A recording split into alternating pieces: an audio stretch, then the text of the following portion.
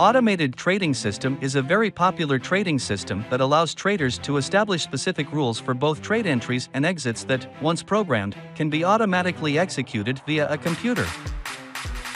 Within the last few decades, thousands of such robots were made by different trading platforms. And Dbot is one of them, which is quite new in terms of its name and fame. So, as we have promised to make a video on how you can build a bot on the Dbot review video, here we are.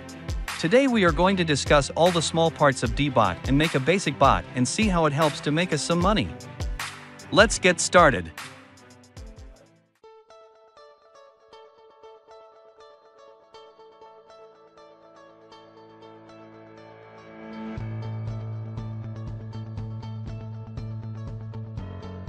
First of all, let's discuss what is Dbot and why use it. As you may already be aware, Dbot is a trading robot offered by the Deriv broker platform. In a word, using Dbot to develop your trading bot involves connecting blocks, much like bricks.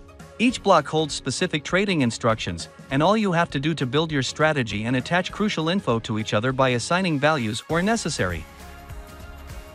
Now, you may ask, why do I have to give the instructions to Dbot? Why can't I manually place trades online? Well, if you've had any experience of trading, you know that occasionally a small timing error can result in significant losses. We cannot always be so accurate since we are human. Therefore, why not utilize auto-trading robots? You can save time, energy, and money all at once with automation. There are a lot more such benefits. Now let's start with the mandatory blocks that you will need to set up on Dbot. You will see the Dbot's workspace with 4 preset blocks in it once you log into your Deriv account and choose Dbot from the platform selection in the top left corner.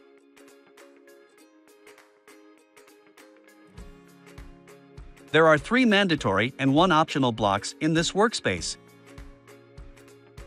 The mandatory blocks are necessary for your trading bot to function, while the optional blocks provide you the chance to improve your trading methodology.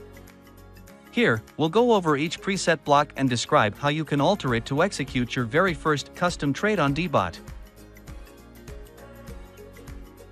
Trade Parameter. Trade Parameters is the first mandatory block, and you can find it under the Set Up Your Trade tab. Here, you have to choose the market and asset you want to trade on. You will find 4 types of markets, including synthetic indexes, forex, stock indexes, and commodities, with multiple assets. Next, choose your desired trade type, from up down to only ups or only downs, if you want to trade options. Alternatively, you can select multipliers. Some trade types are offered in a few variations. For example, the in-out trade has ends between and ends outside, or stays between and goes outside options. Make sure to check this section too, and select your preferred variation. Your next step is to decide which contract type you want. It will depend on the trade type you have chosen beforehand. Candle interval refers to the time period that represents each candle. Each bar has 4 important properties. Open price and close price are the first and the last price of the candle time interval. High and low prices are the highest and the lowest prices of the underlying asset during the candle time interval. This option lets your bot know whether you want it to buy or sell a contract if this action was interrupted due to some error.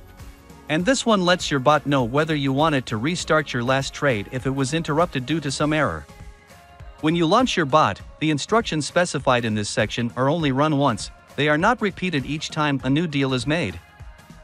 You can add some other settings here, such as a custom text notification, although doing so is optional and necessitates some technical knowledge. You must include the crucial transaction criteria in this block, such as the desired trade duration and stake amount if you are trading options. You must include a multiplier value, a stake amount, a take profit amount, and a stop loss amount when using the multiplier's trade type. Secondly, purchase condition. The most crucial block is the purchase conditions since it instructs your bot when to execute your trade. Choose the type of contract you wish to purchase from the drop-down menu to establish this block for a straightforward strategy. You'll eventually be able to assist your bot in making more difficult judgments. For instance, tell it to purchase a contract only when the price reaches a specific level. Thirdly, restart trading condition. You can instruct your bot to either keep trading or to stop by using this block. The settings for your next trade can also be changed, and stop loss and take profit orders can be placed. You may now leave it empty. Your trading bot is ready to execute transactions for you once you have configured these 3 necessary blocks. The Run button next to your balance indicator in the upper right corner of your screen can be used to activate it. Keep in mind that after you run your bot, the trade you specified will repeat itself endlessly unless you manually stop it by pressing the Stop button. Your bot won't perform a new deal if you stop it before the existing trade is closed. Instead, it will wait until its duration is up. Finally, you'll get another optional block, namely Sell Condition. The extra block known as Sell Condition can be used to fine-tune your trading strategy and incorporate new variables. You can sell your trades at the market price before the term of the contract expires by using the Sell Conditions block. The selling availability of this block is likewise based on the contract's term and the state of the market, thus it cannot be used with tick contracts.